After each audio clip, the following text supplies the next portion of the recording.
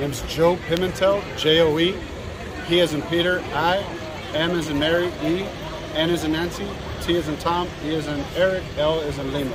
And where are we at and what's going on here today? We're with a world famous Teamsters Local 848.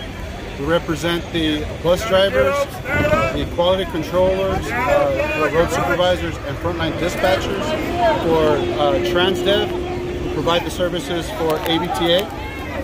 Transdev announced in late February that they would not be continuing to operate the service. They weren't putting in a bid for the RFP. They engaged in some unfair labor practices, more specifically threatening to reverse the drivers' wages.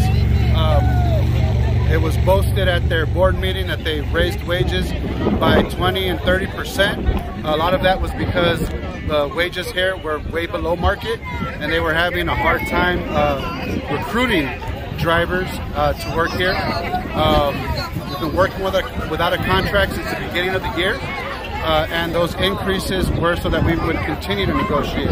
Once Transdev announced they were leaving, it left us without the ability to negotiate, and we started negotiating with them on the effects of their closure. And once they started threatening our membership on taking away increases that they didn't give, but that AVTA's board was generous enough to give to these workers, we couldn't stand by it. So we filed charges with the National Labor Relations Board, and we called a strike this morning at 9 a.m.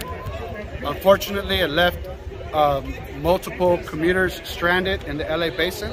All of the commuter services that left passengers down there will not be going back down to bring them back up.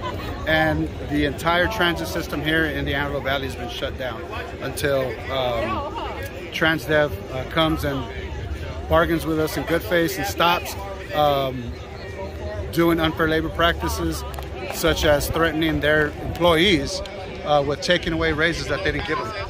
And is there any expected date that it may end, or it's just open right now? Transdev is projected to leave on July 1st.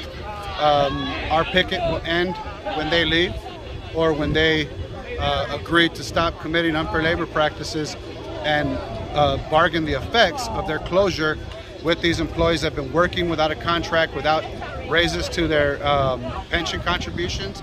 Retirement is something that is very important to them, and it's important to the community. We need to have a method for our members to retire so that they're not driving here in their golden years where we're not as sharp as we used to be. That creates a safety hazard for the public, not only the riding public, but the motorist public.